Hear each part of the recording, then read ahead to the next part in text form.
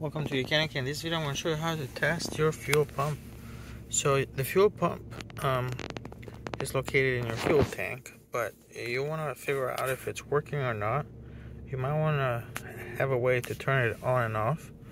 So you can do some testing. Maybe you can check the voltage, both the voltmeter, or you can be right next to that fuel pump. Typically you just have to remove your seat cushion, and then you see the fuel pump there. And then when the fuel pump is turned on, you usually can hear it if you're right next to it, or if you put your hand on the pump, you can feel that slight vibration on it. So the way that we're going to do the test here, we're going to turn it on. So we go to chassis and then motor electronics.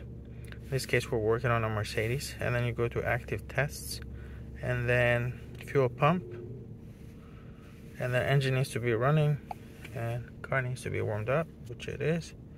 And then here you can press 3 to turn it on, but the fuel pump is actually on right now. You can see that because we have the car that's running. So what we're going to do is we're actually going to turn it off. And to do these tests, you don't have to have the car running. You can see fuel pump is turned off, active off, car is still running. It will take about 30 seconds to maximum 1 minute to kind of run through that fuel, and then you can see the car just died there. As soon as I press the accelerator pedal, there's no fuel supply. So you do the same thing. You turn on the ignition though, make sure you have the ignition on, and then you can press 3 and that will turn on the fuel pump. It's on right now. And then active, I'll say active on.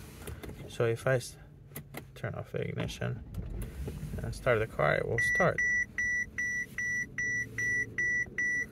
So that's how you can turn on and off the fuel pump. So you can do testing, make sure if it's working.